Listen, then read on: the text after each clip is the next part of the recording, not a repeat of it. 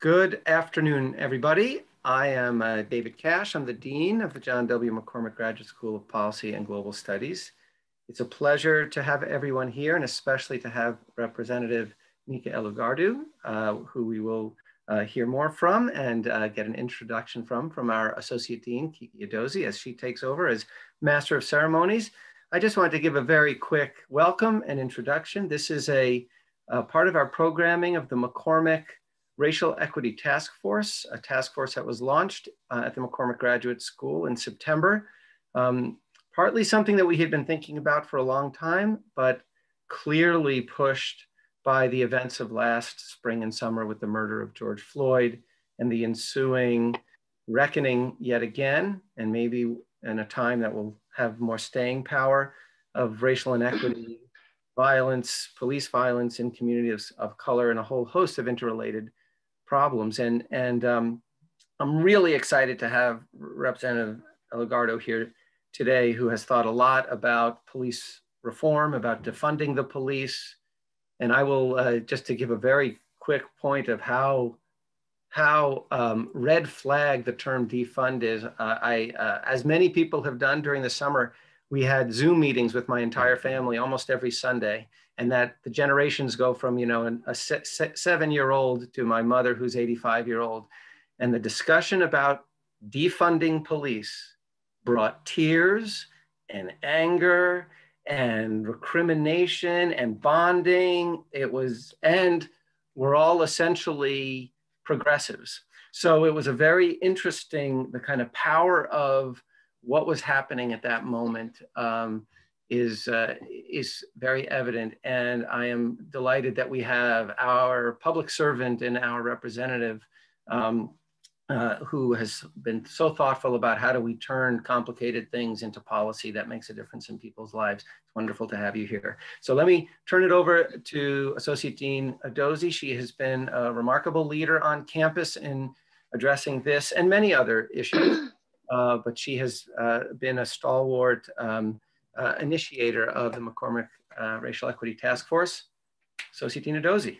Thank you so much, David. And as David has suggested, I'm a number of things, but I'm also really a proud co-chair of McCormack's recently launched Racial Equity Task Force, which is called MRET, short-lived. But we were really, so pleased to, launch our committee in the wake of the George Floyd murder last year. We're a forum for raising awareness around race relations and creating spaces for difficult dialogues around race relations. We are so pleased and excited to host our first speaker in Representative Elugardu on this second day of Black History Month, and to facilitate what will be an important conversation. I am here with my colleagues at MRET, and they are Darren Q, a professor in one of our departments at McCormack, Esther Rogers, a former student, public policy student, and current psychology student at UMass Boston, and Jarling Ho, who is both student and staff member in one of our centers and institutes, Jarling Ho. So thank you for all of you. The title of today's talk, Racial Justice and Defunding the Police in Massachusetts, Planning for Post, stands for Peace Officers Standards for Training Bill. That's, on my mind, as David speaks about, the language behind defunding the police, and that's true. There's been a lot of debates around whether or not we should be using that language. I don't really care, quite frankly. What I think we should focus on is the policies, behind defunding the police. And I just want to remind us that HR 7120, which is the House resolution bill on the floor, that's the George Floyd Justice in Policing Act of 2020 is a bill that addresses a wide range of policies and issues regarding policing practices and law enforcement accountability. Just some of the things that I know the representative is going to talk about today include lowers in the criminal intent standard from willful to knowing or reckless, limits on qualified immunity as a defense to liability, authorizes in the Department of Justice to issue subpoenas in investigations for police departments for their patterns and practices of discrimination. We want to understand the prohibition of racial profiling, the banning of chokeholds, the banning of no-knock warrants. We want to understand law that compels law enforcement training on implicit bias and racial profiling. And we want to understand laws that enforce police officers to wear body cameras. So I think that the conversation that Representative Elugado is going to have with us today is going to touch upon the application of these policies in Massachusetts and in Boston and Greater Boston. Let me introduce Representative Elugado. You all know that she is our MA State Representative of the 15th Suffolk Norfolk District, which includes neighborhoods of Brookline, Jamaica Plain, Mission Hill, and Rosendale. Nika's, as she's fondly called, her work experience, training as a lawyer and a policy leader, progressive values, and passion for our district positions her to be a bold, effective leader on Beacon Hill. She won election in 2018, but she has over 20 years of experience in community and economic development with public, private, and nonprofit leaders in communities of color, including serving as Jamaica Plain liaison and senior policy advisor to Massachusetts Senator Sonia Chang Diaz. Her broad experience positions her to be a strong advocate for our district, which she is. Nika's professional career, helping nonprofit and business leaders work together to break injustice and open doors to opportunity, began at the National Consumer Law Center in Boston. She later became founding director of Mass Saves, an economic justice collaborative jointly sponsored by community organizations, financial institutions, and then Treasurer Stephen Grossman. So much more about Nika. I just have to say she's a proud BS alum from MIT in urban planning, MPP from Harvard's Kennedy School of Government with concentrations in political advocacy, leadership and peace and security. And she's got a JD from Boston University's Law School with externships in tax law, human rights, and corporate social responsibility. Just barely three in 2021 years in office, she has worked on a number of bills. I just want to name a few of them. S2 is her bill on climate policy. She's got a bill on making appropriations for the fiscal year of 2020 for the maintenance of departments, boards, commissions, institutions. She's got this act for organizing lead impacts to school children. She's got a gun safety bill, and she's got a next generation youth roadmap bill on climate policy. So today, Nika is going to discuss her important work on police reform and racial justice. She will talk about the implications of the defunding language and give us her take. She has been working with the Massachusetts Black and Latino Caucus and others for dismantling structural racism in the Commonwealth's criminal justice system. And she wants to invite further insights in her talk today. Please join me in welcoming State Representative Nika Elugado. Thank you, Dean Edozie. I do need to clarify one thing, that you gave me credit for all kinds of bills that I did co-sponsor, but I'm not the primary filer on. So I have filed a number of bills, but I would be remiss in not pointing out that many of those wonderful bills are filed by my colleagues, and I have been a proud co-sponsor of what those champions are doing on our behalf, and worked with them on those things. But you know, everything we do on Beacon Hill is shared work and shared credit. And that's kind of gonna be a theme running through my comments today, not just shared with each other as legislators and staff, or others working inside the building, or even advocates who come in the building when it's not COVID and there's a building to come into, but shared with our constituents, with our residents, even with those who feel or even are disempowered or disenfranchised by those same laws.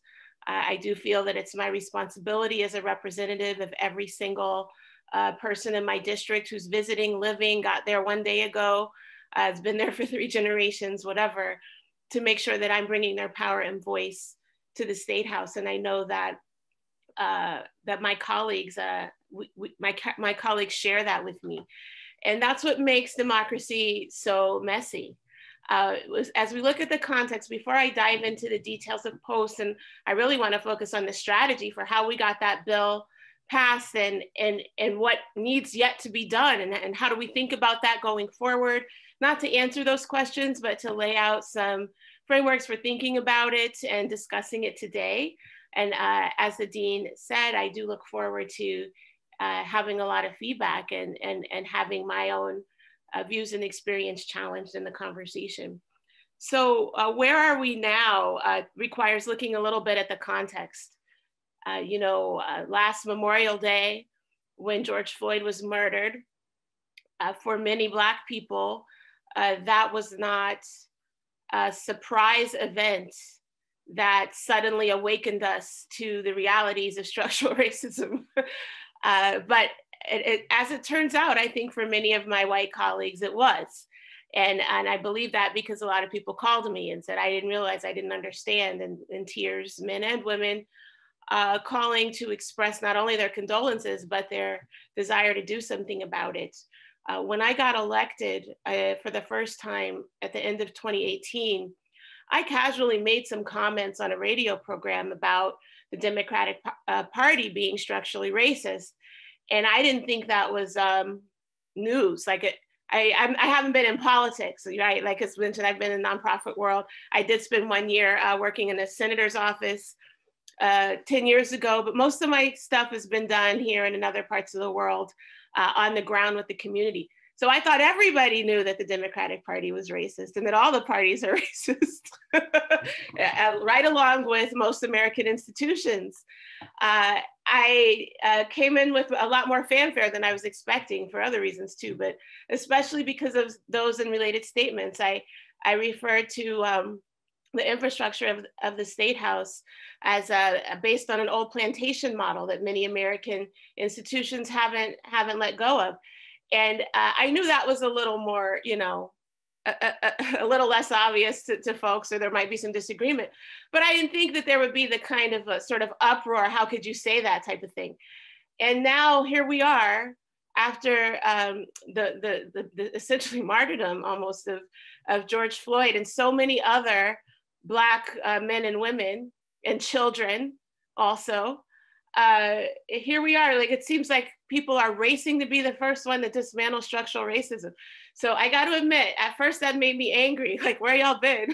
But I had to do my work like many of us did, and not just Black people, other people of color, LGBTQ people, many people who have been fighting to come away from marginalization to the center of the decision-making for decades or centuries. A lot of us had to do that work to say, okay, yeah, it's infuriating, but okay, now we have more of us. So let's do this work together. And honestly, that is a lot of what happened with getting that policing bill passed. I'm just gonna change this view. Hold on, I can't stand looking at myself. Somebody made that happen. So I like to see the faces of the people. Oh, speaking of faces, when my face blew up, I'm recovering from an injury, so forgive the glasses. I need those for my recovery, and I've got weird things going on with my teeth. Hopefully that's not distracting. So we were coming out of the George Floyd incident just one day after he was killed as state and local legislators of color. And I regularly meet with a group that is Boston electeds of color. That includes our county officials like DA Rachel Rollins and Felix Arroyo, the Register of Deeds, our city councilors who are of color, Black, Asian, Arab, Latin, and it includes the state officials like myself. And so it's a group, I think we're now about 20, we're growing bit by bit, and it's only those who represent some part of Boston. So we all got together and we said, you know what, we need to have a coordinated response, not just among us, but we got to talk to electeds of color across the state. And so we did what we could in 24, 48 hours to do that and engage the Massachusetts Black and Latino Caucus, which is the state senators and representatives. I'm a part of that caucus. And then our city colleagues reached out to local municipal officials of color across the state. And we came up with a 10-point plan. And if I remember, I will drop a link to the Black and Latino Caucus website where that 10-point plan, you can still view that. I'm only going to speak to the state elements of that plan today. So there were 4 federal from our Congresswoman Ayanna Pressley, who was our only elected of color at the federal level. And then there were 4 from the state, and which I will discuss. And then there were 2 at the municipal level, okay? And at the state level, we got together, just the state officials of color, the Black and Latino Caucus, and we looked at our what we maybe would call our dismantling structural racism agenda. So we started pulling all the stuff we're working on, which bills have that focus. And there are about 20, 25 bills. And we said on this list, what is the low-hanging fruit where we can use this momentum? We're getting calls from the Speaker of the House, the Senate President, the AG. What can we do? So what is our answer going to be for them at the state level? And so we all submitted some top 3 ideas, and we came up with 4 pieces of legislation that we thought, so this is beginning of June, that we thought we could get through the building by July 31st, building on the momentum of these heroes who have died, not by choice, but by the grace of God, I'd say their deaths are not wasted because the world has mobilized around them. And those 4 things were post, which you've heard, peace officer, which I like that better than police officer. That's how we say it in the legislation, not just here, but other places. Peace officer standards and training. That means police have to be certified and decertified, as they are in the vast majority of other states. Massachusetts was one of 4 or 5 states that still didn't do that. And when they're decertified, they can't get hired again, right? And that's for abuse of power or misconduct.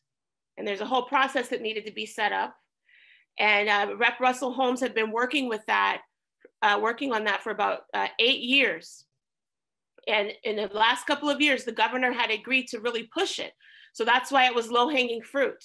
And they were going to do a commission, but because of everything going on, we thought, let's not do a commission. We don't need to study it. Let's just do it. So we had the governor's support, the speaker's support, the Senate president's support. So that made it low-hanging fruit. We can get that done in 2 months. And then we had use of force. So that's a big body, which our Rep. Liz Miranda was working on a big bill. We knew some elements of that are going to be very low-hanging fruit because everybody witnessed this chokehold, right? And we all were probably part of many moments of silence to commemorate the suffering, not only of George Floyd, but of Black people in America, metaphorically, as well as literally. So we knew we were going to be able to get rid of that chokehold as low-hanging fruit, but maybe some other use of force things. And then the civil service exam, a lot of people know, but many don't know that you have to take a civil service exam and do all kinds of things in public service, including become a police officer. And the way that's set up, it structurally actually disproportionately makes it harder for people of color to get in, like many exams, many standardized exams. But there's other reasons for that. And one of the groups we protect in that exam is veterans from all over the country. And we want to protect our veterans and make sure they get access to jobs. But we want to make sure that local people and people of color also get those access, so that you don't always have a veteran from Alabama come and displace, somebody who wants a job in Dorchester, as a police officer. And so balancing those needs, we thought, well, that's a little harder, because anytime you're looking at something that people see as a zero-sum game, meaning some people, I think, wrongly think we can't help both veterans and people of color, then that's going to be more of a debate. But we think we could get it done under the circumstances. And finally, a committee on structural racism. That's something I have been working on, that I had inherited with some work I'm doing with incarcerated activists at the Department and the Department of Corrections Administration. And actually the original language for the first Structural Racism Commission came from incarcerated activists. They drafted that. It went through many, many changes before we put it forward.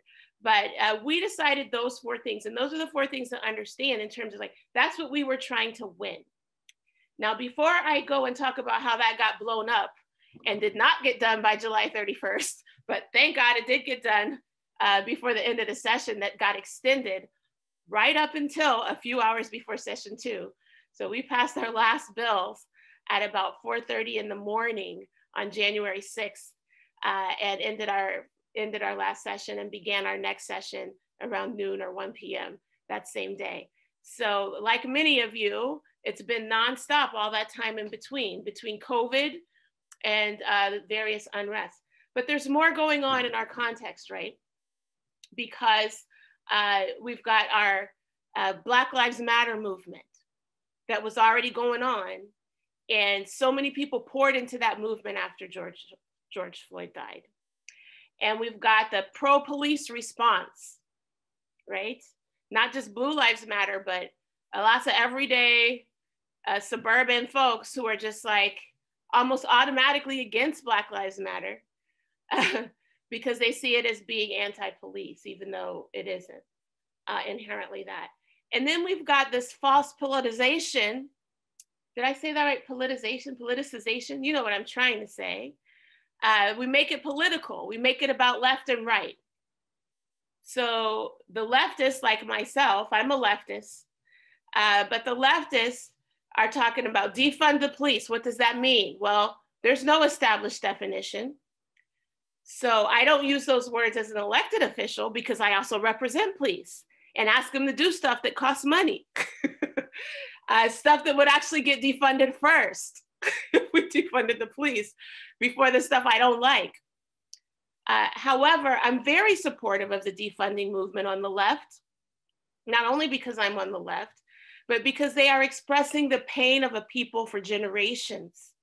And those words are important for communicating the severity and the extremity of what we are up against.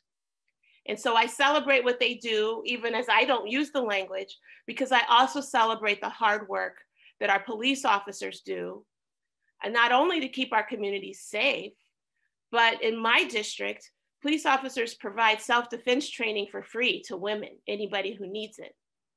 Police officers help me set up youth meetings and with young people who have been committing crime so that we could set them on alternative pathways.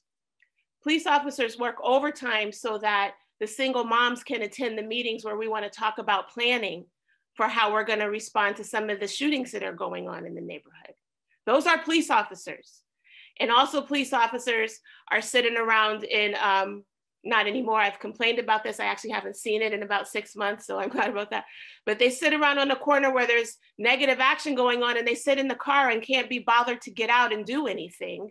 You could defund the heck out of that, as far as I'm concerned. But please don't, that's not what's going to get defunded. What's going to get defunded if you just take the money away is all the stuff that they consider to be extra that they've been doing in our community. So no, I don't say defund the police myself, and I don't promote that as just like a straight unfettered policy, but I do promote it as a movement idea, and we have to understand the difference. A political movement is not the same as legislation, and we need both. They don't work against each other, unlike what you hear on the federal level. Oh, we can't say these strong words because I totally disagree with that. America's not ready for a revolution. Who's ready for a revolution, right? If you were ready for a revolution, then it wouldn't be a revolution. It would be a transition to the next thing we've got planned. You know? It's so we don't need to be ready. We need to be able to somehow embrace the people that are coming at this from different angles. As a representative, I represent the Commonwealth as well as my district, and all these people are in it. And we need the police to be held accountable for the ones that are beating us up. And we also need the law to be held accountable, because many of the abuses that, like, sometimes we're in meetings where we list a lot of the names. We say the names, you know, Breonna Taylor, we say the names of the children too. If you go and look at those cases, they were legally dismissed, and not because of qualified immunity in most cases, because it is considered reasonable for a police officer of any race to be afraid of our Black boys and men, and to use force when they feel fear for their lives, even if that force was not necessary because they were mistaken.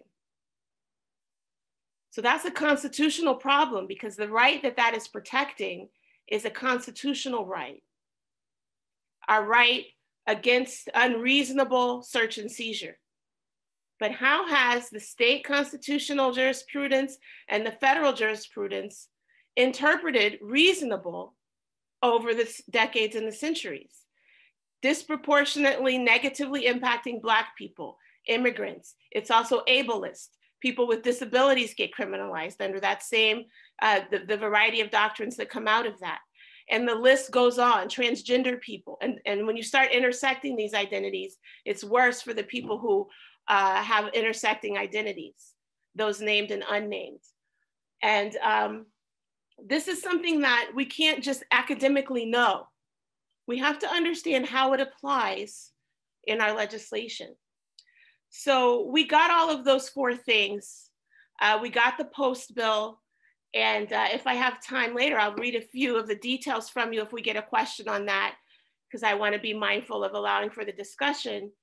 And I want to talk just briefly about how did it all blow up then? Like going back to post. How did it all blow up? Why did it take so long? Well, this false politicization, the word I still haven't figured out today how to say, I used to know how to say it. I blame it on my concussion. But it's not just federal, is it? And it's not just political people. It's that polarization is something that we buy into by choice at every level of government, including civil society, regular residents who don't consider themselves to be part of the democracy, but are. And what happened was the Black and Latino caucus was negotiating with the 4 police unions. And we negotiated a deal to get all 4 of those things, post, use of force, civil service review commission, and a structural racism commission, and some other things. And while we were doing that negotiation, the Senate came out with a bill. And that bill had a bunch of stuff in it that was not part of the negotiation. Is that bad or good? That is not an answer I have for you today. But as a matter of fact, literally speaking, it did blow things up. It blew things up, it made them take longer, and it probably also got us more stuff in the end. And some of the stuff it got was good, and some of it was a lot of pain, because the police, I think, felt betrayed initially. But the Black and Latino caucus at that time was almost all House members. And so maybe there were things that we could have done between the House and the Senate, I don't know. But in any case, that bill came out, and the bill we were negotiating was now in a way moot, because the way that it works procedurally is that the House takes that Senate bill after it gets passed, and that's the bill that we are now working with. So trying to reconcile that with what we had been planning took a long time. And it made me and many other people angry that it took so long.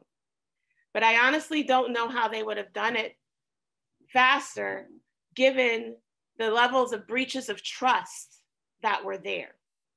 And the difference between a political movement and moving legislation is the level of trust that is required to come across the aisle. Because we got the bill passed through the House and the Senate, versions of the bill before July 31st. But it took us 6 months to reconcile those differences, right? Not because they were so wildly different, as much as the trust was not there. That's my opinion. Again, it was said in the beginning by others and by me. This is Nika's take on it, okay? So people had to rebuild that trust. We had to remind police officers and their families, nowhere in this bill, including the Senate version, is anybody trying to take your house away. That was like one of the interpretations of the Senate bill. Nowhere in this bill is anybody trying to make it hard for police officers to get due process. And then on the community side, we had to say, nowhere in this bill are we trying to shut down the voice of the community on all these other issues on our list of 25 that I mentioned. This bill is our launch pad to the other 15, 20 things that didn't make it in. And we had to build the trust for people to believe that. And as we did that, we were able to get that bill out. Now, a good example that's very concrete that I've heard you mention, so maybe people are familiar, is qualified immunity. So there are some provisions in the bill that got passed, and the governor vetoed some things, and there was a whole process, and we had to do it again. But the final bill came out, and it has some limitations on qualified immunity, which is a doctrine that enables a court to throw out a case in Massachusetts on abusive use of force and other things, but mainly abuse of force, if the officer was doing a kind of a behavior that had never been tested in the courts before. And so it could be argued that they didn't know that it was illegal. And an example of that is in Massachusetts is using a taser. For the first time a taser was used, there was an argument that it was used inappropriately, but the training hadn't covered that. So that officer was able to dismiss that case on qualified immunity, but now they wouldn't be able to afterwards, because now it's been established as you can't use a taser in the way that it was used there. However, in Massachusetts, the last time a qualified immunity case was thrown out that I'm aware of, a case was thrown out based on qualified immunity was, I think, 2001.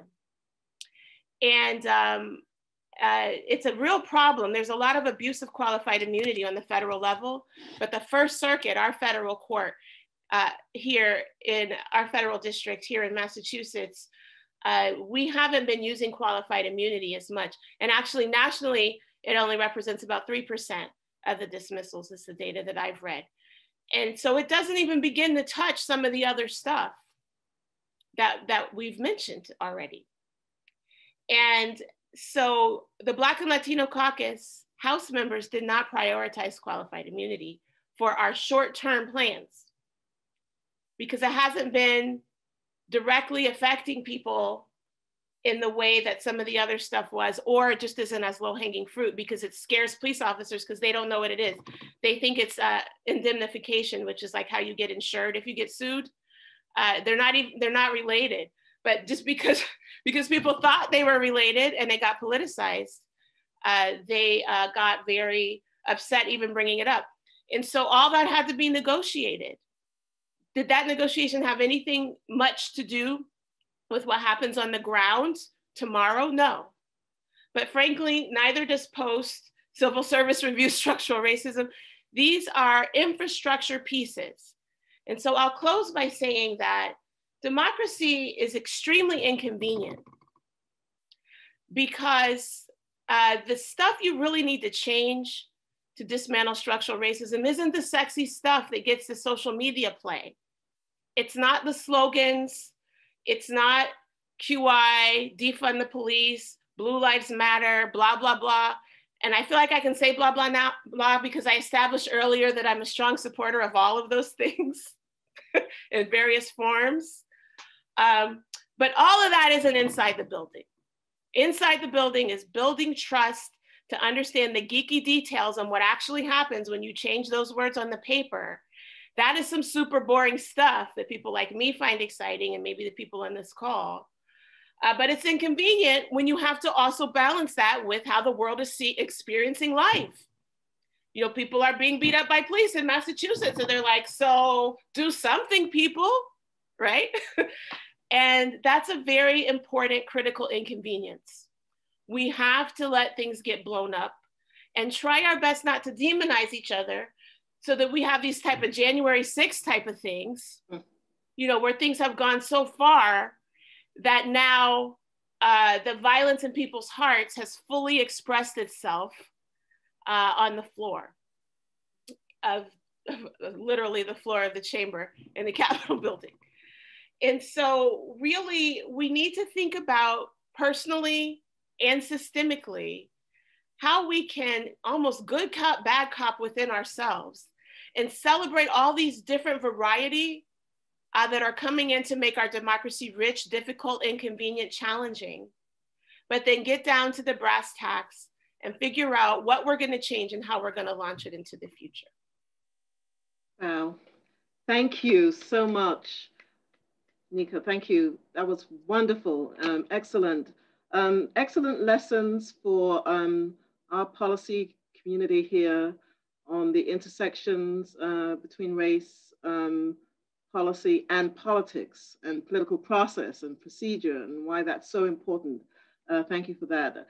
Just a quick question that I had as you were relaying to us, you know, that story that happened between June 2020 and January 2021 is, you know, I'm reminded of the ACLU, I think she was the executive director, Carol Rose, who dismissed your bill and said it didn't go far enough, and that it didn't sort of embody the you know, pain of structural racism. And I wondered how you felt, knowing that you were a champion of advocating for structural racism. You know, earlier I remember your comments on the Democratic Party. So just wondering how, you know, did you not go left enough? I mean, how did you feel about an ACLU criticizing your bill as not embodying the spirit of George Floyd, not going far enough? Really grateful for those kinds of comments because it doesn't go far enough. We have on the House side 160 people. A lot of people don't realize in Massachusetts, one of the bluest states, it was between 30 and 35% of our voters voted for Donald Trump in 2020 after we saw him in full force. And what that means is we have a lot of districts that are purple in that 160. And besides Donald Trump voters, we have a great number of moderate Democrats. And there's xenophobia and racism that happen all across the spectrum, including on the left, which is an interesting topic of conversation that needs to be had. In this area, that happens on the right, yes, and moderates too. But there's also another set of experiences that moderates and conservatives have that need to be validated and wrapped into our understanding of what we're doing as we move forward. If you don't believe that, then you don't believe in democracy, as far as I'm concerned. I don't like the fact that I have to attach myself to viewpoints that I think are ASS backwards. But I do, because I believe in democracy. I don't have to do that to xenophobia. I don't have to do that to racism, but I do have to try and figure out, okay, what in your experience is not that? What are you trying to tell me about the ways that you've experienced the police? That actually, if my community was experiencing the police like that, we wouldn't be having these protests, right? So we need to listen and hear. We're not trying to abolish everything. With some people, I'm about abolishing prisons. I don't believe in abolishing the police. I don't believe in that. But I do believe in abolishing prison, by the way. But that's a separate conversation. But we need to be reminded by everybody whose interests are not being served by the bill that it hasn't gone far enough. And the interests of Black people who are being killed and brutalized by some police officers, some bad apples. Everybody likes to definitely come down on the bad apples, but I'm not a bad apple person. That's why I'm a prison abolitionist. Yes, it applies to police officers too. It is a structural problem. It's a cultural problem, and we're all perpetuating it, and the police are no different. So there's a lot more to do. Do I agree with every member of the ACLU locally on what needs to be done next? No, we've had many debates about that internally, but there's nothing they think needs to be done that I don't agree needs to be done. And so I would never want to say, how could you say that? Is it perhaps insensitive and not valuing the hard work we did to convince those conservatives and to get that over the finish line despite a Republican governor who could just veto the crap out of that? So we need 107 votes in the House, not just 81. Maybe, but you know, I didn't sign up for the job because I'm sensitive. So nobody's obligated to make me feel good about the work that I do, except I do see some of my constituents. Hi, Dottie and Kathy. So I do hope that some people do tell me when I do a good job, but I also need people to say when we haven't gone far enough, because I agree, but also because I need to know. Thank you, Rep. Okay, I've got a panelist, a group of panelists who have lots of questions. I'm going to start with Professor Q, Darren Q. Take the first question, please. Okay, thank you, Kiki, and Representative Elugado. Thank you so much for joining us. And you know, if you're getting criticized for not going for going too far and not going far enough on both sides, you know, I think that's just a courageous position to be in. So thank you for the work you're doing for all of us. My question is about engagement of the police. I'm curious if you could tell us a little bit more. You talked about the bridge building and the trust building you did. What sort of consultation did you do with the police in terms of development of the bill, and what were some of the feedback you were getting from them? And then second, I'm just curious, you know, there are many different variations of police models across Massachusetts. You know, the Cambridge police, for instance, are very good about, well, at least, I mean, in my opinion, they've got some interesting training models that they do for their officers, and they do a lot in terms of community outreach. I'm wondering if, you know, if there are sort of models across Massachusetts. Are you particularly influenced by, or you like certain things that some towns are doing, and that perhaps inspired you in terms of thinking about, you know, what would be some of the models you would like to see that police are doing in terms of the training that they're doing for their officers, and you know, more importantly, what would you like to see? What sort of walk would you like to see them walking in the communities based on what you've been learning? Thank you. Sure. So I have to be very clear and express my gratitude to the people who did those negotiations. Not me, first term rep. That credit goes to the previous chair of the Black and Latino caucus. So now we have Rep. China Tyler. So we get our polity is that we switch up every year depending on seniority. And so it was Representative Carlos Gonzalez of Springfield, Representative Russell Holmes, who was a chair previously, who had worked on these issues, and our only at the time State Senator Sonia Cheng Diaz. So those three led the negotiations and reported back to the Black and Latino caucus, and they sort of led those on our behalf. And on all 4 points, post-use of force, civil service, and structural racism, they were able to come to an agreement. Initially, it is my understanding, which obviously from what I've just said, is you know, I'm a lawyer, it's hearsay. Like I heard somebody say that this is what they said in there, but I think it's well established that initially the police officers were really concerned that because they put their lives on the line and they are very often interacting with people with weapons, legal and illegal weapons, that it could just be really challenging to put too many constraints that they have to be thinking of in the line of duty, you know, at that last minute. But one of the things that Representative Russell Holmes I've heard say publicly is that he said to them, because you are carrying a gun, that doesn't mean that you have less responsibility to be held accountable. It means that you have more. And my understanding is that people really got that argument from the side of the police. And they said, you know what, you're right. And they were very supportive of Post. Some of them felt like, gosh, it sure is hard to get rid of some of our bad apples. And Post is gonna help with that. And the civil service exam, if we really talk about it and make sure that we're protecting our veterans, we're willing to do that. And after George Floyd, there was even more coming together around banning chokeholds and certain use of force. No-knock warrants was harder to get, but there were a lot that, like as long as you protect, as we did in the ultimate bill, against the need to do a no-knock warrant to preserve somebody's life, including the police officers, we were able to get some movement on that type of stuff as well.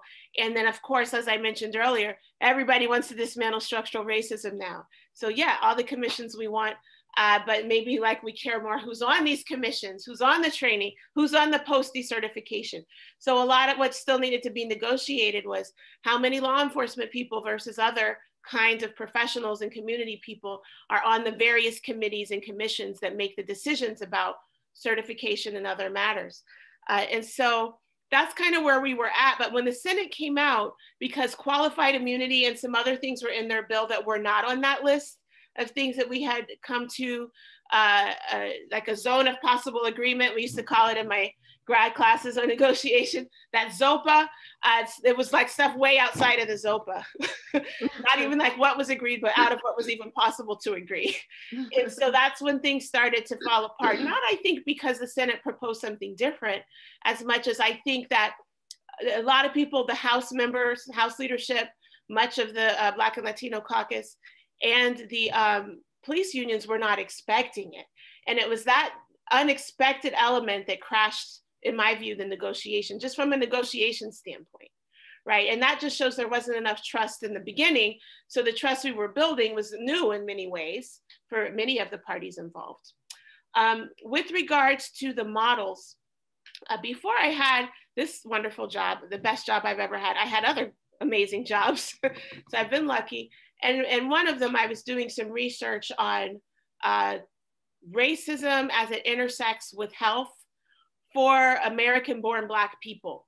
And I was doing that with a group, I was hired by a group called CHNA17, CHNA17.org. Check their resources out on their website, great stuff on racism. And they do a lot of intersections around race and public health, race and healthcare. And so one of the things I did, because I had some work in Somerville, Waltham, and Cambridge, different levels of work. And I was leading a research team and then also helping the Cambridge research team. And I saw some of the models that you referred to. Somerville, also they have a social worker, a team who's there not only to have an alternative to arrest or a support in the event of an arrest when there's a need that is mental health related, but they also help to write the curriculum for the police training so that people are understanding mental health and some race issues. And they look at race. This was a really important thing I found in terms of what has influenced me, not only in this bill, but remember the driving bill, the safe driving bill, where we're not allowed to use cell phones anymore. And there was like that whole section in there around data collection. And I worked on that with some of these, like what happens if the data is bad? What kind of training do you need to do? What kind of anti-bias training? Well, I was influenced by a woman named Patty Contente, who is the head social worker, or was at the time. I think she still is, at the Somerville Police Department, because she told me a story that was very powerful. She said that their trainings on racial bias were going pretty well. The police officers like them, which is a lot of times a problem. Like if the officers don't like the training, it doesn't work out in the same way. It doesn't have the same outcomes, which is true of all training of any kind. And a guy who had been part of developing the anti-bias part and delivering that training went away for a period of time.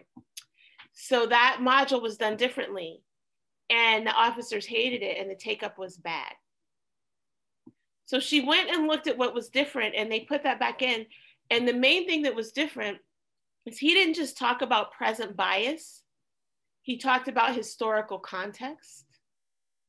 And he helped the officers understand that people that see you as racist are not actually seeing you individually as a person as racist. They're reacting to historical institutional experiences that they have personally had and that their family and friends have had repeatedly for hundreds of years. And they liken it to the experience of the white cops who are immigrants who can talk about the experience of their family members with discrimination historically in how it affected how they saw institutions until they were integrated into them as leadership. And you had men and women saying things like, oh, I get that because, you know, my Italian grandfather got spit on. You know, so it's helping people really couch in it. And there's a long way to go in Somerville like everywhere else. But that incremental step forward and really getting it was really important.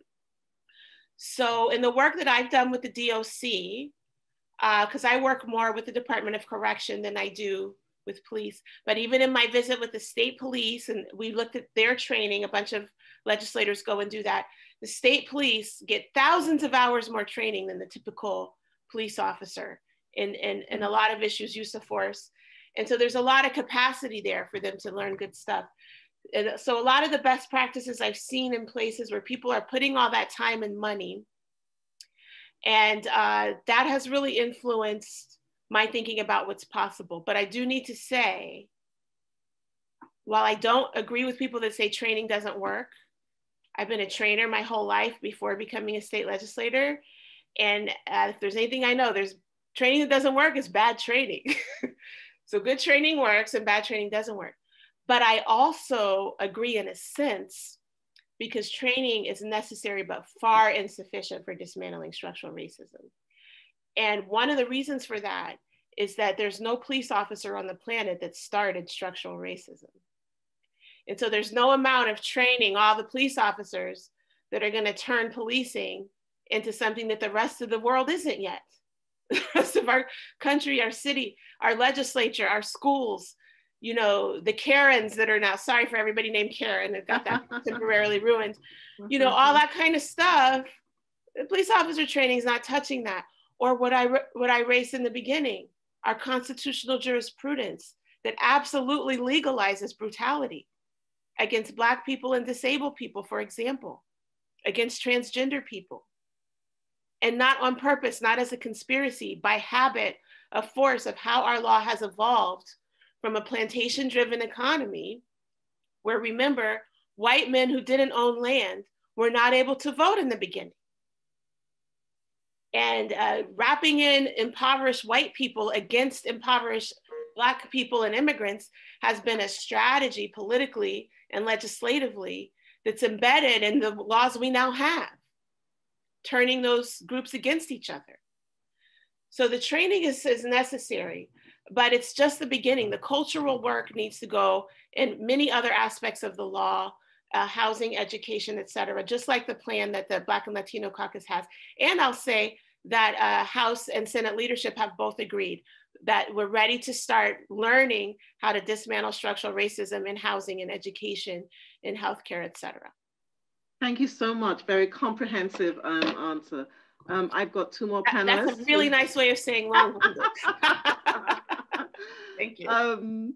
I think we'll go to Esther Rogers for your 2 questions. Go ahead.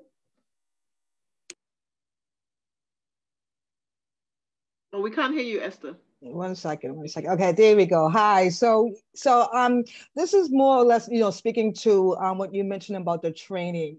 When you're discussing education as a tool to root out police officers' implicit biases, how do you counter the narrative of it being, quote unquote, an attack on individual officers' character? That's such a good question. And it's really tied to your gifts and personality, because it is a lot of one-on-one and one-on-group work. And it doesn't just happen around the policing bill. We had to do it during the education bill, where we were looking at fully funding low-income districts for the first time. I had to talk about race with people quite a lot then. And then, like I said, with the driving bill. And I try to use, like I learned from Patty Contente's training module, I try to use things that the person I'm talking to can relate to. So for example, when I was trying to explain implicit bias, because people were laughing when I wanted to put that word, first I was saying unconscious bias, some people say that. And so I know they were behind my back, because some people told me, say, oh, if it's unconscious, what are we gonna do about it? So that people don't get what it is. So when I testified before the House, this is before COVID, so we're in the chamber, I got my girlfriend's red high heels. And I brought them down with me to the podium, to the rostrum. And I put them up so people would be curious as I was speaking about the bill. This is the data collection part of the driver's bill. And I told them the story you may have heard, when the Boston Symphony Orchestra had done all of this anti-racism work to try and make their hiring less biased than not biased, and with women and people of color. And they had gotten good outcomes with people of color by having a curtain and doing other things to make auditions blind. But the women were still disproportionately not being selected. And thank God they knew that that meant they were doing something wrong, and not that women are less talented musicians. So they studied it, and they realized that the women tended to wear heels. And when I told that part of the story, before I said it, I said they realized, and I started making the shoes walk and asked them, what did they realize? That they could still tell about a person from behind a curtain. And it just dawned on a lot of people, like it dawned on them.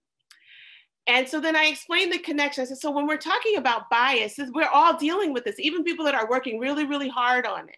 And it requires rigor, not just training, but all kinds of work. And so I did have a lot of people come up to me afterwards, pretty conservative people, and say, that's the first time I ever understood what that word meant, bias, in this context. Thank you. When we were doing the Student Opportunity Act, I went to the people that thought it was unfair that low-income districts should get more money than their districts. And I said, why do you think that? And they explained, and I said, oh, okay. Do you know that in my district, which is not poor, like I have a median district. I'm one of the only people of color with a predominantly white district, okay? So in Boston, there's districts way poorer than mine. But in my district, 2 of my best schools, 20 to 30% of their kids are homeless at any given point of the year. I talked to 4 different groups. They were all men, because I took the hard cases, Republicans and conservative male Democrats on this issue. Those were the tough cases. And in every group, their jaw dropped.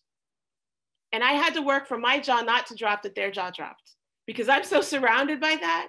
I didn't know that they didn't know that homelessness is that pervasive, even in middle-class Jamaica Plain. And they said, 2 of the guys in 2 different groups said to me, what do you mean homeless? So I had to explain what it means. Like, they sleep, where do they sleep? Cars, shelters, family couches. And then I asked them, what do you think my kids need that your kids, because I looked up one of the guys, I have a $60,000, $66,000 median income. He has $125,000 median income. And it's $150 where he lives. So I happen to know that. So I was like, did you know that? And he was like, yeah, he didn't know. He's like, yeah. And I was like, So what do you think your kids, where you have maybe 5 poor kids out of 100, none of them homeless, or maybe 1 or 2, don't need that my kids need? And they start listing stuff I didn't think of, like washer and dryer in the school. And, you know, a lot of people were doing that work, not just me. Like going across the so-called aisles, depoliticizing anti-poverty measures, depoliticizing anti-racism measures, and making it a human experience that people can relate to. Should I have to do that as a Black woman, 1 of 3 at the time? No, but I'm okay with it. I ran knowing that, right? So I do it, they're receptive. I listen to their issues and they listen to mine. That's how humans work when we make it human instead of political. So those are some examples, concrete. And Representative Elugado, we have one more final panelist, Jarling Ho, who has some questions for you. Go ahead.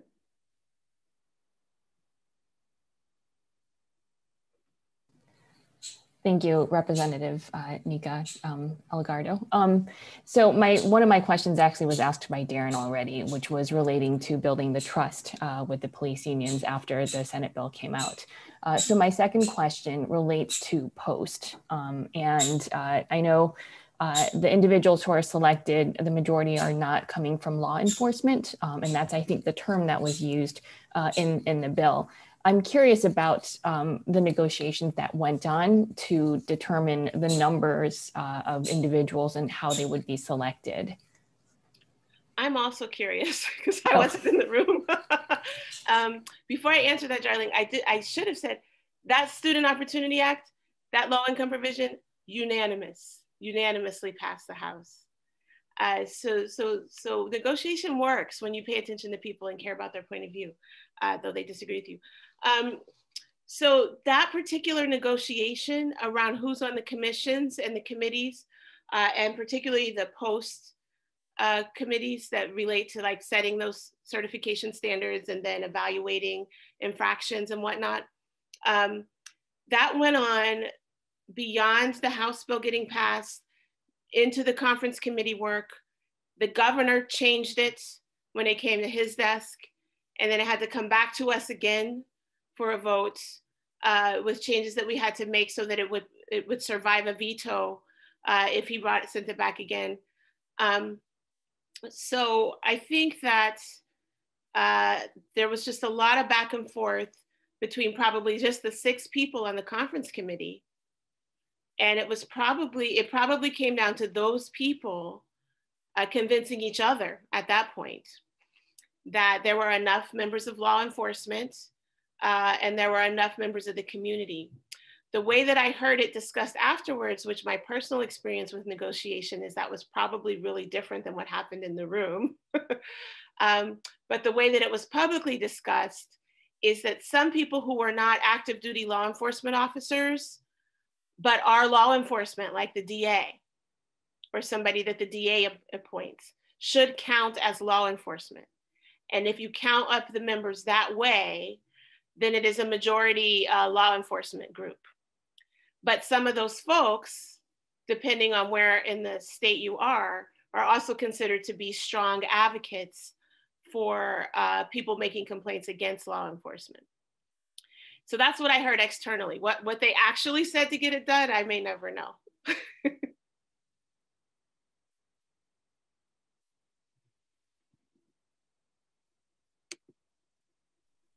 Thank you, Rep. So I'm going to throw out some questions for our very intelligent audience. And so I think behind the scenes, I have Rochelle, who is compiling questions for me.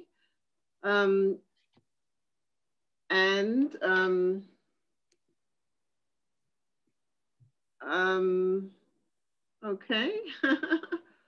All right, well, while I'm waiting for your questions, do any of our panelists have any more questions? Any other questions? Yes, Darren.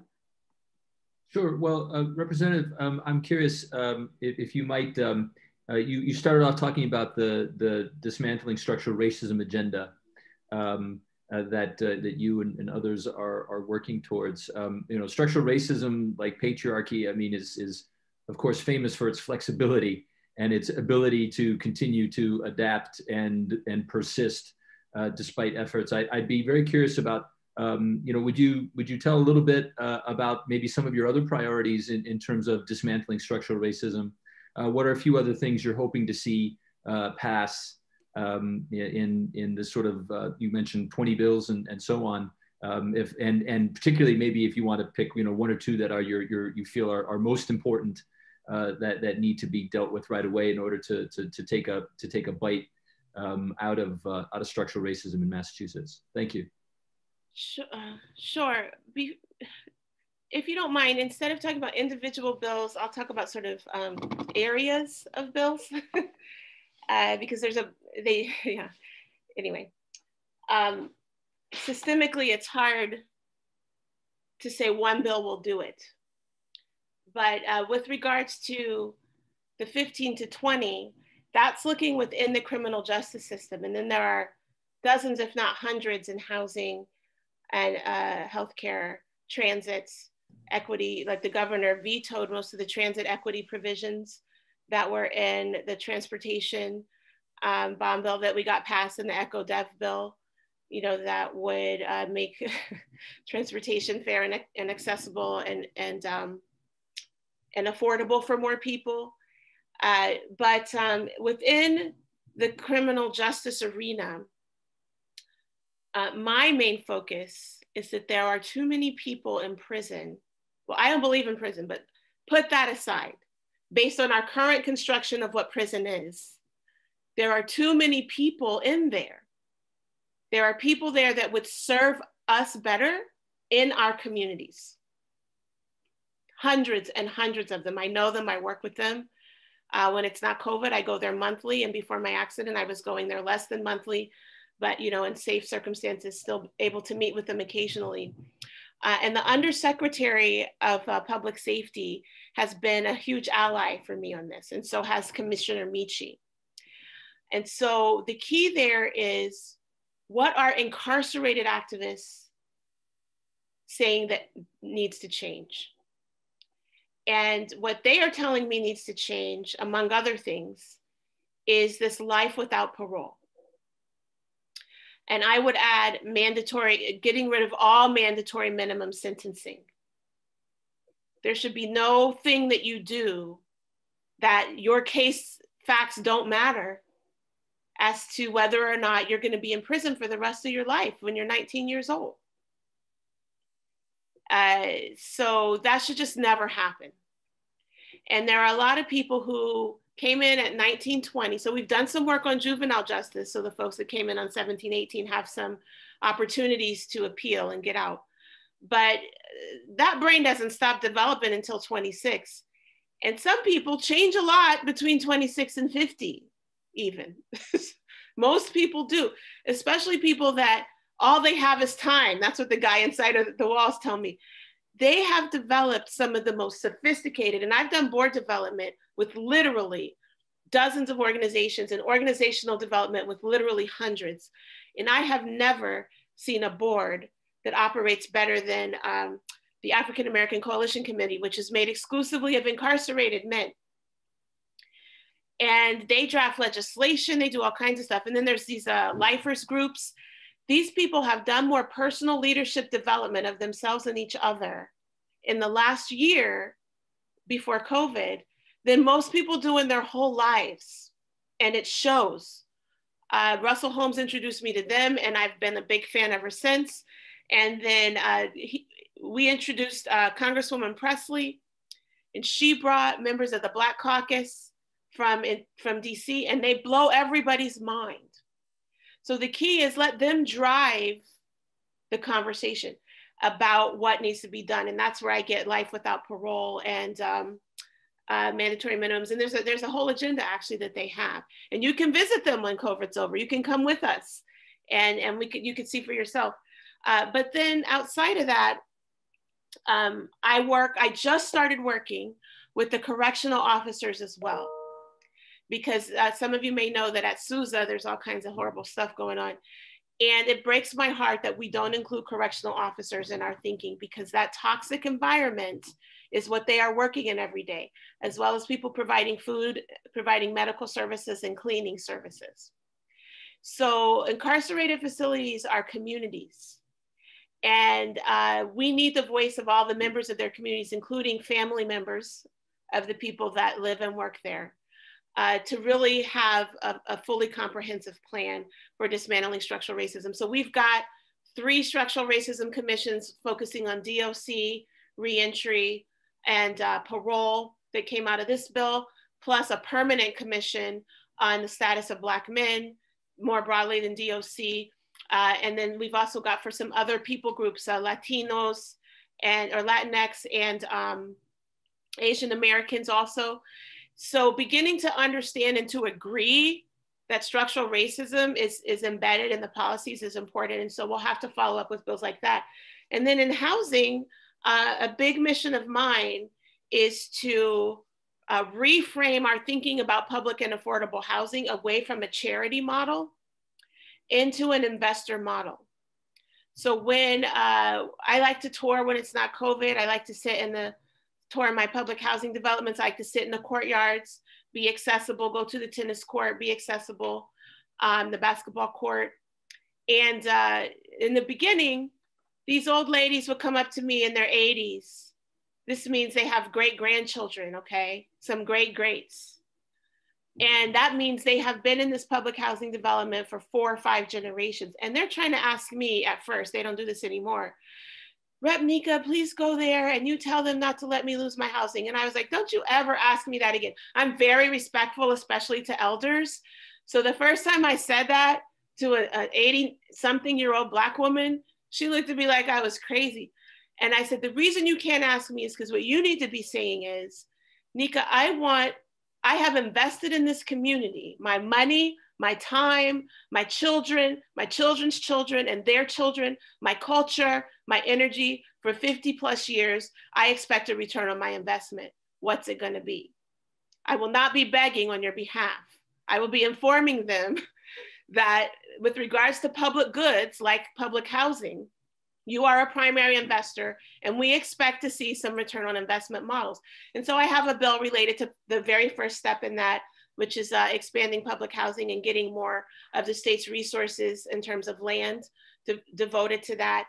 And then I'm working on some tenant protection stuff and some other things in housing, both that I filed and co-filed, and also that I'm supporting home rule petitions and locally to get affordable housing dollars, land, supply, and tenant protections. Those are the 4 stools or 4 legs of the stool that I'm preaching about there on Beacon Hill.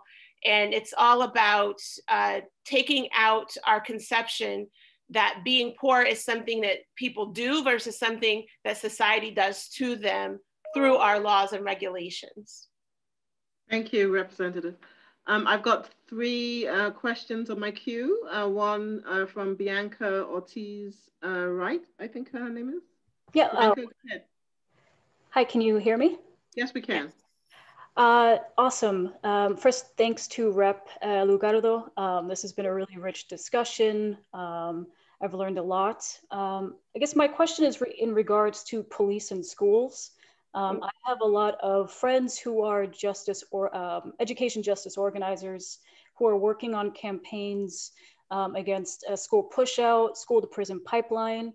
And I think in all of this discussion about police brutality, I guess I'm always baffled that the same outrage isn't extended to our youth, who many are, deal with police brutality in their schools, who are dealing with surveillance. And so I'm wondering, does the police reform bill hold school resource officers accountable as well? And what your opinions are, if you have any, on police in schools? Yeah, so my personal opinion is no police in schools, including universities, folks. And that last one was a hard one for me to come to because my student activism work at MIT involved partnerships with the police around suicide and things like that. But I have been convinced that a lot of the good work done by campus police officers can actually be done by professionals in those areas. And those campus police officers should be employed, you know, with a local department, so that we still have those resources available for, you know, somebody running around with a gun or different things that only the police can handle. But certainly K-12, 0 police ever on the premises, unless there's a crime that's been committed and they're coming to, you know, deal with it.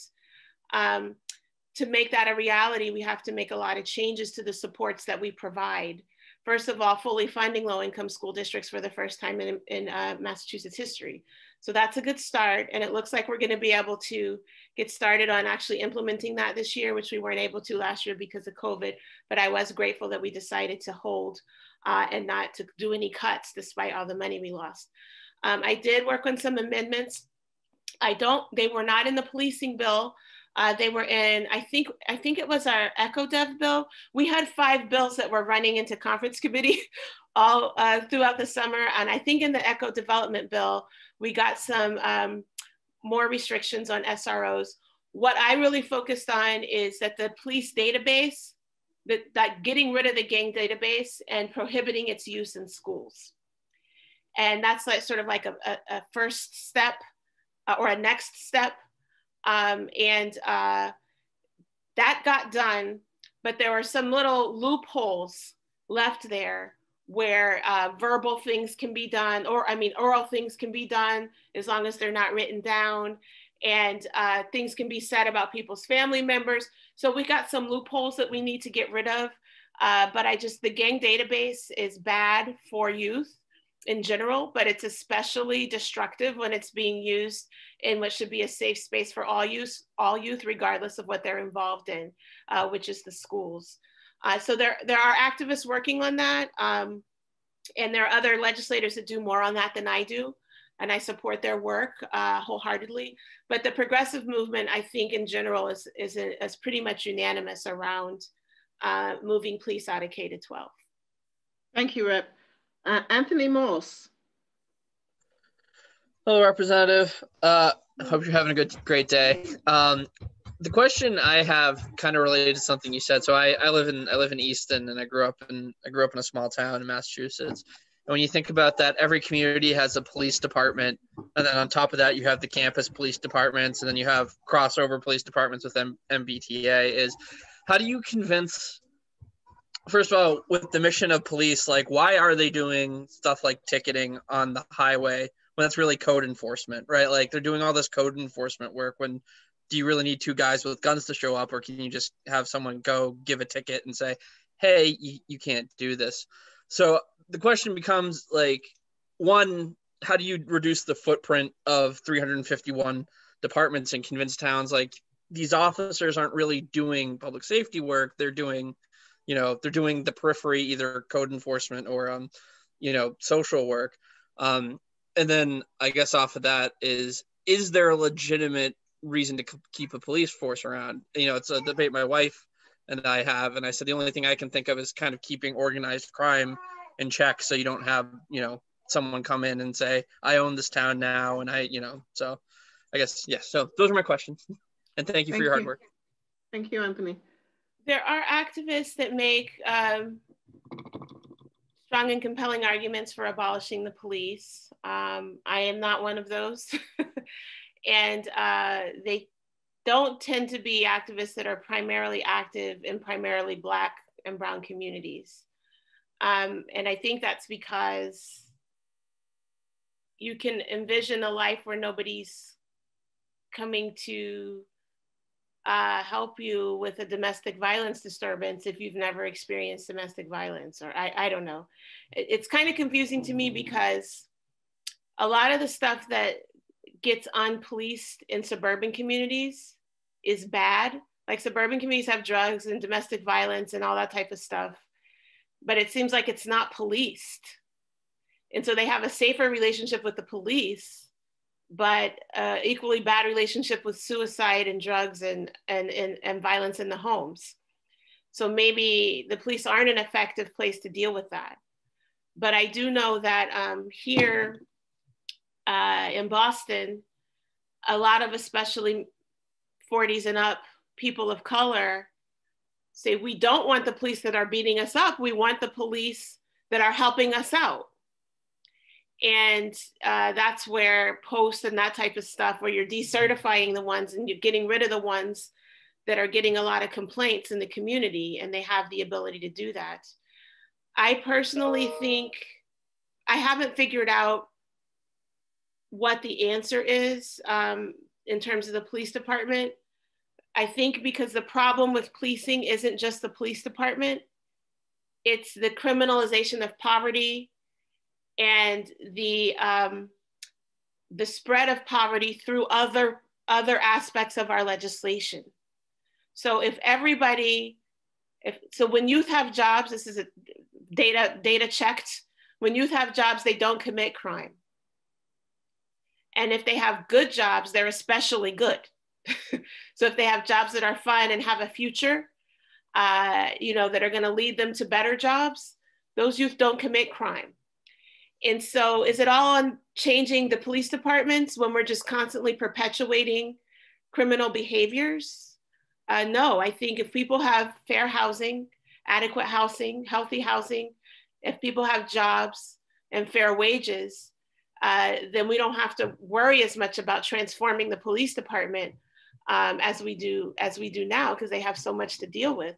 But, you know, I need the police to come when I hear gunshots down the street, as we did a few days ago on my street. I need the police to come when a man is holding up his ex-girlfriend with a gun. I need the police to come, this is more controversial, but sometimes you get calls, people say social workers should address them because they're mental health calls. But, you know, I was watching a case of a mental health call. This was a white family, so there were no race issues. But the police came and somebody thought they should have brought a social worker, but they didn't. And the girl who was having the struggle, the mental health struggle, came out surprisingly with a knife and attacked 3 police officers and killed or injured one, and she ended up getting killed. As they were trying to save the second one, that she was, she put one down, the other one she attacked, and the third one was trying to save him, and she was killed. If a social worker had gone to that call instead of a police officer, that person would almost certainly be dead. So I think it's complicated, and I don't know the answer. That's my final answer. Thanks, Rep. And we have a final question. Esther Rogers has been patiently raising her hand. Go ahead. Thank you, Rob. So I'm glad that this is a good segue, because my question is about the mental health aspect. Now, we all know that, you know, Massachusetts is woefully have a lack of resources for mental health, substance abuse. And I'm just wondering, you know, with this whole thing with defunding, you know, the police is not really defunding the police, it's really, we are allocating resources, you know, for mental health and substance abuse issues.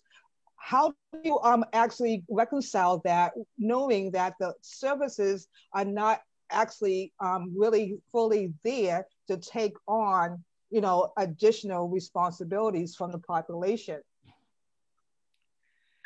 Yeah, I think that's a great point, and it's maybe more directly saying what I was rumbling around in the answer to my last question, which is we need, especially low-income communities, to have meaningful access to healthcare, including behavioral health and substance use disorder counseling.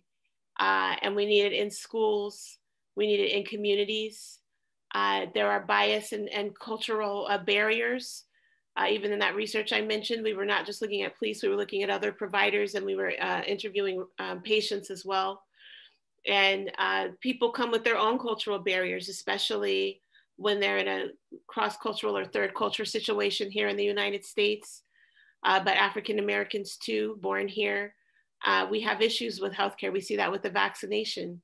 Today I got 20 slots open with this horrible bonkers rollout of the vaccine that Governor Baker's running, which means that today, like around 11, someone's like, if you tell me by 5, I can get 20 of your people vaccinated if you give me all this information about them now.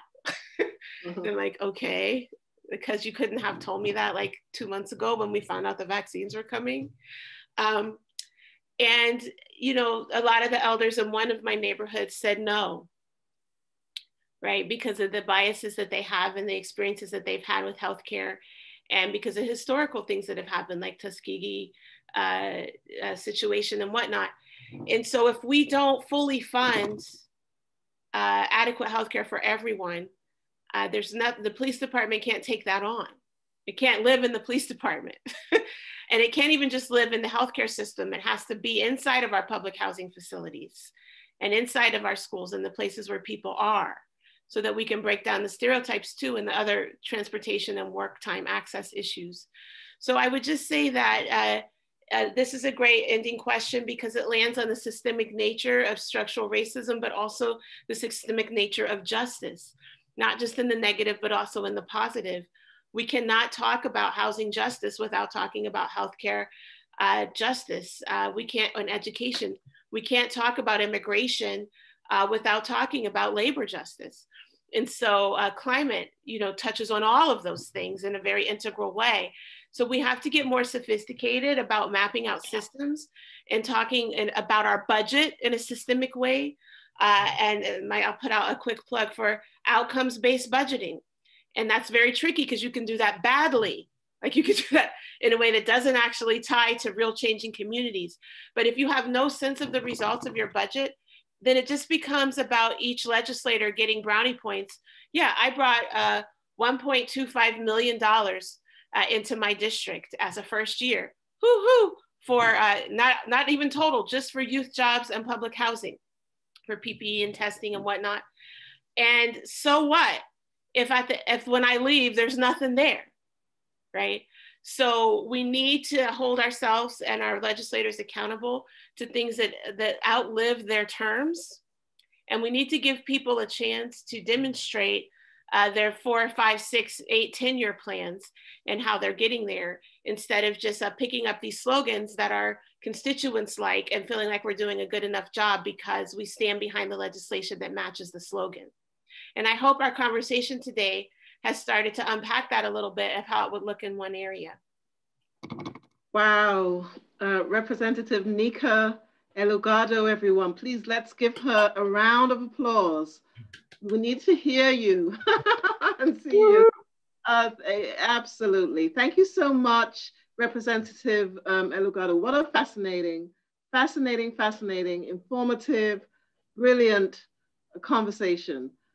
Thank you so much for spending your hour and a half. We could go on. I mean, this is fascinating, a wealth of information. I'm so proud of you as our representative. Thank you so much. Thank you to our panelists, Dean Cash, Darren Q, Esther Rogers, and Jarling Ho. Thank you to you, the audience, all 55 of you, I think. I see you out there. Thank you for joining us. If you were like me, this was enthralling, really, really, really informative. I feel empowered. I feel sort of ready, inspired to go. Really, empowered with, a lot of wealth of information through this conversation. Thank you again, Representative Elugado. It's been a great pleasure. I put both my email and my aide, his name is Frank Mendoza. I put our emails there. Frank handles scheduling. So for those of you who privately or otherwise posted that you'd like to connect, it might take some weeks or a couple months, just depending on the subject matter and what we got to get through first and my health. But we will sit down if you want to do that. So let me know. Fantastic. Thank you so much. Thank you. Fantastic. Thank you, everyone. Bye-bye.